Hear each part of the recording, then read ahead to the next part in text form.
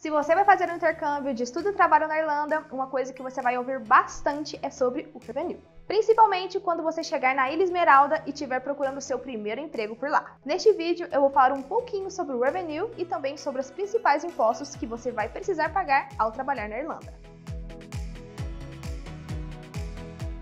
Quando você desembarcar na Irlanda, uma das principais coisas que você precisará fazer é o seu PPS. Aqui no nosso canal, nós temos um vídeo que explica melhor sobre esse documento importantíssimo. Aliás, o PPS é tão importante que sem ele, você não pode trabalhar legalmente na Irlanda. É com ele que você vai se cadastrar no tão sonhado revenue. O revenue nada mais é do que o órgão responsável pelos impostos do país. Algo tipo a Receita Federal Brasileira, sabe? Fazer o seu cadastro no revenue é a primeira etapa para se regularizar e receber o seu salário, além de ser essencial para não te cobrarem altas taxas de impostos. Ao contrário daqui do Brasil, onde pagamos os impostos uma vez ao ano quando entregamos nossa declaração de imposto de renda anual, lá na Irlanda os impostos são descontados do seu salário assim que ele é depositado. Ou seja, se você recebe o seu salário quinzenalmente, então o imposto é calculado e deduzido quinzenalmente. Você não precisa esperar a época de declaração do imposto de renda para pagar. Esse sistema tem até um nome: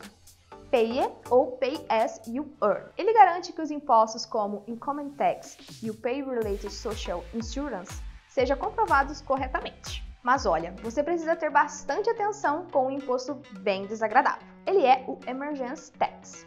Esse imposto pode descontar até 40% do seu salário de uma só vez. Para evitar cair no imposto de emergência, quando você conseguir seu primeiro emprego, você deverá se certificar que o Tax Credit Certificate foi lançado e que seus créditos tenham sido alocados de maneira certa. Tudo isso você consegue verificar pelo portal do Revenue na internet. Esse processo deve ser realizado antes mesmo de você receber o seu salário, para evitar ser taxado em excesso. Até pouco tempo atrás, o Revenue possuía uma série de formulários e documentos que deveriam ser preenchidos de acordo com a necessidade, como o formulário de troca de emprego, por exemplo.